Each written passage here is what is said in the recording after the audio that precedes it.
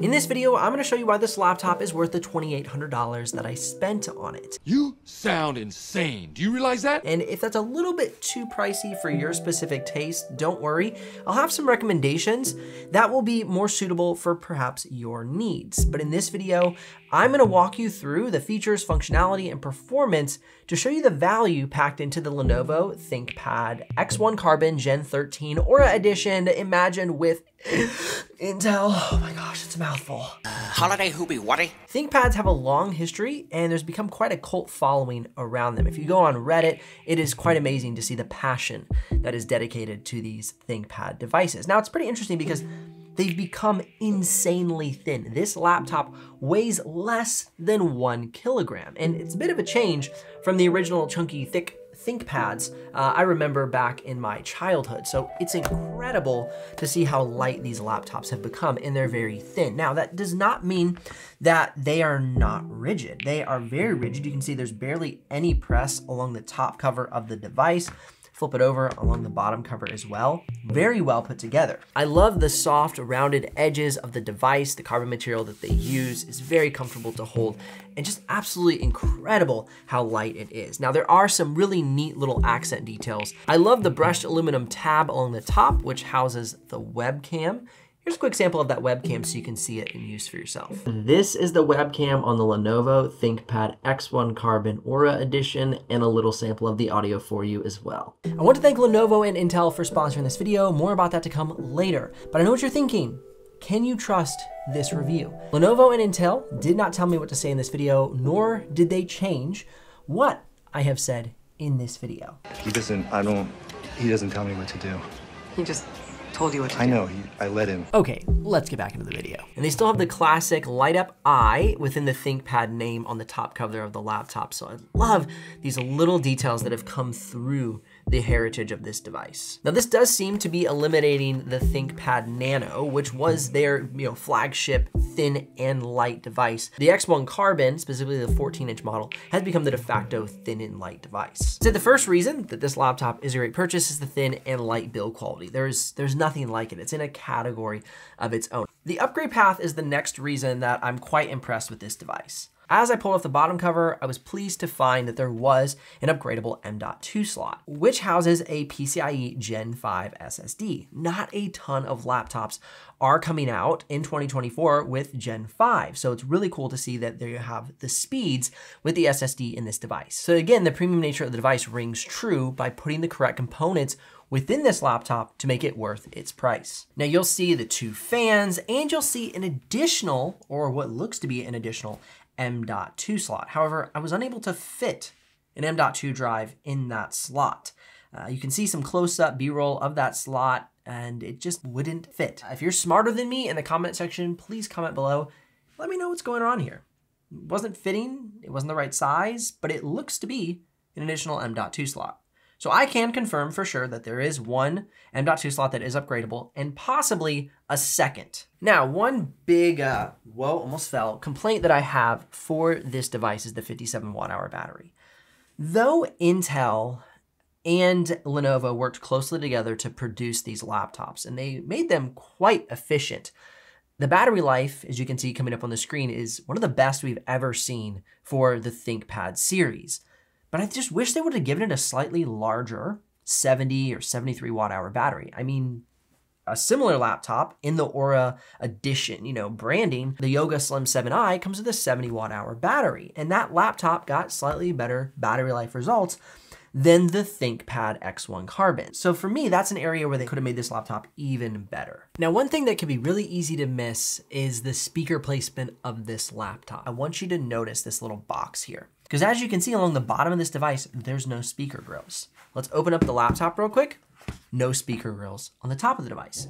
The audio actually comes through the keyboard. The speaker is nestled behind the keyboard deck.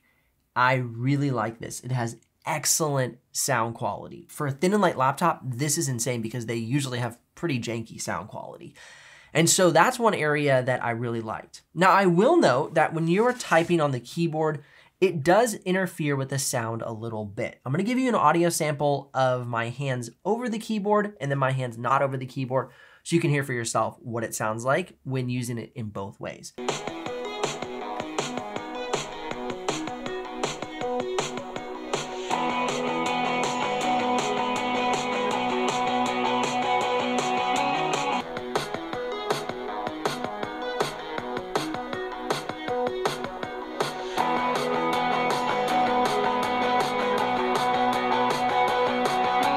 I want to thank Lenovo and Intel for sponsoring this video, making it possible to review the Lenovo ThinkPad X1 Carbon Gen 13 Aura Edition imagined with Intel. It is only possible to keep this channel alive and the helpful content coming your way with great partners like Lenovo and Intel, so definitely give them a huge shout out in the comments below.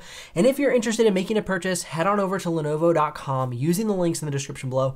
Check the live pricing and see which model is the best fit for your needs. The ports on the Lenovo ThinkPad X1 Carbon Gen 13 are USB Type-A on the left side plus 2 USB Type-Cs. Flip it over to the right side, Kensington lock, HDMI, USB-A, and a headphone jack. This laptop is so thin, so light. They still gave us a great selection of ports. A lot of times when they thin out laptops, make them super light, they just like forget the ports. And that's one thing that I really like about the ThinkPad series is they're making them thin and light, but they're not compromising on user experience. Though this laptop is so thin, is so light, it opens and closes so easily with one hand.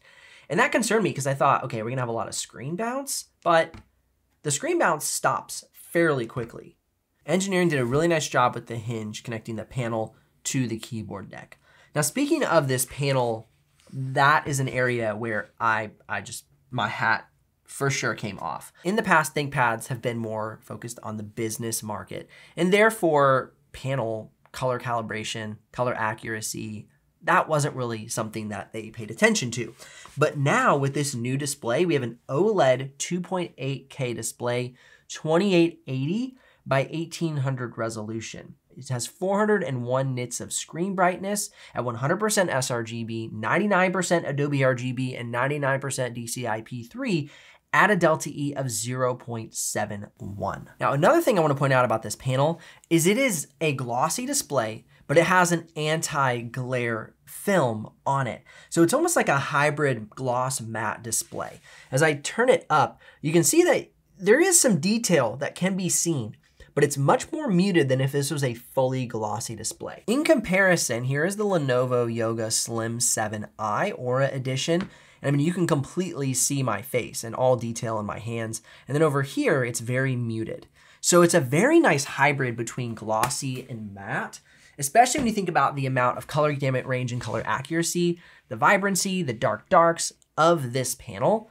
It's a great mix. And for me, I like the color accuracy of a glossy OLED display, but I also really prefer a matte display for the anti-glare effect. And this just nails both of those. That's where I'm saying this laptop literally has it all. And that's where this laptop is, you know, $2,800 with shipping and taxes.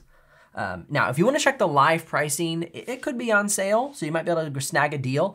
Head down in the description below and click those links. If you do make a purchase, I'll get a small commission, but at no extra cost to you. But of course, that's what keeps this channel alive and the helpful content coming your way. Now, let's talk about the keyboard and the trackpad. You do have a fingerprint reader on the keyboard deck, which is super nice, right next to your super unhelpful Copilot button. What? What? What? Stop! Yeah, let's move on from that. The keyboard has kind of medium noise. You can definitely hear it. It's a little bit clicky, but not obviously as clicky as, you know, a gaming keyboard. I like the way that they've set up the arrow keys. They've made them the singular small keys and pushed them down a little bit, so you still have each arrow key the same size. That's really nice. Now, moving down to the trackpad, there is both a haptic trackpad and a glass trackpad version. The version I have has the glass trackpad with the manual click buttons and the center click button. I like the trackpad. It's quiet. It is secured well to the chassis. I have a tiny bit of rattle on the left side of the model that I purchased, none on the right. So it is secured well, but I noticed a little bit, just a hair of that rattle, so just keep that in mind. I always want these reviews to be extremely honest, and you get my raw, real feelings about each device. Now, one thing I want to show you that I really like about the ThinkPad series is they've put in a little mode button here at F8. And it allows you to quickly access some different modes. So I'm running this in performance mode, but you can quickly jump it into balanced or best power efficiency mode. You can turn on the shield, which gives you an extra layer of encryption. You can turn on wellness mode, which will actually remind you to like sit up straight, to take a break, walk around. There's also an attention mode, which will eliminate any notifications. Even if you have notifications turned on different applications, it'll override that and keep you focused on your task at hand. So you just go ahead and click the mode thing and that goes away. So it's really nice. You have quick access to that. You don't have to like come in here, launch the Lenovo Center, and it's easy to use. Speaking of the performance modes, while web browsing, even on performance mode, I didn't have any fan noise kick on. I saw that was a big concern in like the Reddit forums. I didn't have any other applications open, so just keep that in mind. But as we get into video editing, I did notice quite a bit of fan noise on performance mode. For this test, I put in a 4K clip inside of Premiere Pro, exported out at full quality 4K settings. That's a 9-minute clip. I saw anywhere from 41 to 43 decibels of fan noise, with a CPU temperature of about 58 to 67 degrees Celsius. I was able to accomplish a pretty fast export time, one of the fastest export time I've seen for thin and light devices. It came in at 4 minutes and 9 seconds. Now I'm gonna show you a full comparison against other laptops later in the video, but I just wanted to get that to you now while I was talking about it. Also, lest I forget, one thing that I really like, because I have done this more times than I care to admit, I love to drink coffee and tea, and I drink a lot of water throughout my workday, and I've knocked drinks onto my laptop or onto my desk, I mean well over 10 times. And so that this laptop has a spill resistant keyboard is a big win for me, because I've actually ruined a very expensive laptop that way. It's terrible. Okay, now I promised that I would give you my negatives on this device. Now, first and foremost, if you're a digital artist, my channel is focused on creative professionals, and you're looking for a laptop that has functionality like pen capability. This laptop does not have it. And the reason I bring that up is because this is an expensive laptop. And a lot of expensive laptops come with features like touch compatibility or pen compatibility. And this one does not. So I would avoid this laptop if you're looking for something pen compatible that would be suitable for a digital artist. Now, the next reason would be the noise. The laptop does make quite a bit of noise while editing video. And there's other devices like the Lenovo Yoga Slim 7i Aura Edition that are quieter while editing 4K video. Now keep in mind, it's gonna be a little bit of a slower export time, but that is the benefit of having something that's a little bit more tuned to be more comfortable to use versus more of a business workstation approach. They're gonna allow the X1 Carbon to kick on the fans, to be a little bit louder, to push the chipset more in order to get more performance, where this one's gonna throttle a little bit in order to keep it quiet and more of a comfortable experience. The Yoga Slim 7i comes in at around $1,300 or $1,400, depending if you get 16 gigs of RAM or 32 gigs of RAM. And I've seen them on sale for even less. So this would be a great alternative, color accurate display, really great features on this device. Now keep in mind, the Lenovo Yoga Slim 7i Aura Edition is not pen compatible. So my recommendation, if you're looking for an alternative to the X1 Carbon, would be a Lenovo Yoga 9i 2-in-1, which would be color accurate and pen compatible, or the Lenovo Yoga 7i 2-in-1. Comes in both a 16-inch model and a 14-inch model, and that's gonna be more budget friendly without that color accurate display. I think the sRGB is like 64%. So you've got a few options if you're looking for an alternative to the X1 Carbon for the different needs you might have. The X1 Carbon that I have before me comes with the Intel Core Ultra 7 258V with Intel Arc 140V integrated graphics. It has 32 gigs of RAM and a 1 terabyte Gen 5 SSD. Now let's go ahead and get into the performance benchmarks. This is an area where I must say Intel and Lenovo really nailed it in getting the performance and the efficiency. We saw the battery life results earlier, really tuned in. You can see in the simulated benchmarks that it's one of the top contenders against laptops that have come out in 2024. Now, moving on to Photoshop. This is an area, once again, that we're seeing great results inside of Photoshop, both on battery power and plugged into the charger. In the past, Windows laptops, when you unplug them from the charger, decrease in performance in order to be more efficient. And they needed the wall power to push the components to the level that they needed to get great performance inside of an application. We're not seeing that this year. We're seeing the performance maintained right at the same level as being plugged into power, which is incredible, which is awesome. I'm so stoked that we've got to a point with Windows laptops where that is true. Now, I also want to take a second to point out the ThinkPad Nano here on the Puget Systems Photoshop benchmark. For those of you considering a past generation ThinkPad and wondering what the performance differences might look like, this one is going to be with Intel 2 generations ago. So just giving you some context on how much improvement we have seen with these devices over the past 2 years. Now, moving on to video editing. As I mentioned, this is one of the fastest export times I've seen for a 9-minute 4K clip exported out of Premiere Pro from a thin and light device, 4 minutes and 9 seconds. Now the playback, 0 drop frames for 4K and a little over 6,000 drop frames for 6K B-RAW. So you could edit 6K B-RAW on this laptop on the go. Now the export time is gonna be about 32 minutes for a 9-minute clip, 6K to 6K export out of Premiere Pro, which is a little bit long, but not insanely long. I mean, just a couple of years ago, that would have been an export from a laptop with a dedicated GPU. So this super thin and light device is capable of some 6K video editing. Now, just to be totally honest, if you are serious about 6K video editing, I would recommend a dedicated GPU because it just makes it so much of a smoother experience, faster export times, and you'll just have a more enjoyable experience. But it's nice to know you could do some higher resolution video editing on the go with this laptop. Every time you add a feature or a quality component to a laptop, it adds in price point.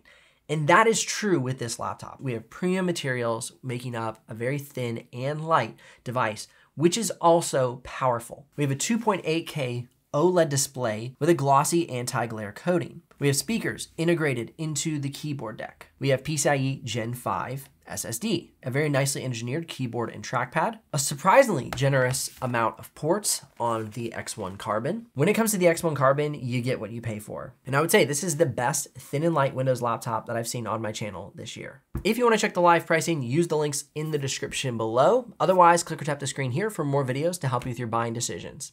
I'll see you in the next one.